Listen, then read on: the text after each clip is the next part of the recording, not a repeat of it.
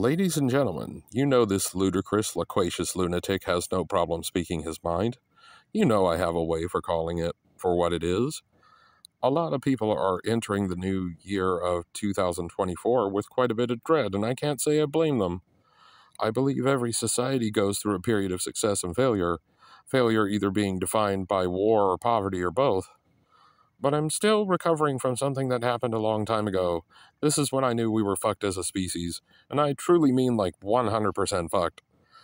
It was during the Clinton-Lewinsky thing that happened in the late 90s. For those of you that didn't know because you weren't alive at the time, it was the time when then President Clinton got a Hummer from his secretary despite being married to Hillary Clinton.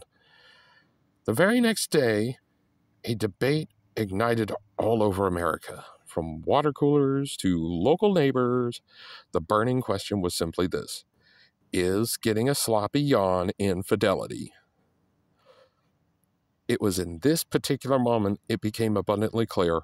I'll never forget the sense of dread I felt at this prospect. That we live in a culture where some things just aren't tolerated. Anybody with a jealous significant other can vouch for this. But the fact that it has to be explained at all, that's when I knew we were fucked as a species. And that feeling is very much so amplified even now with the prospect of what 2024 is going to be like.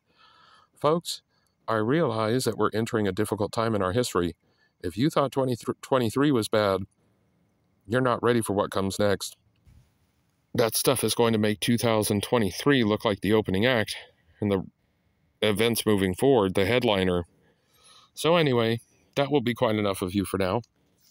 Piss off.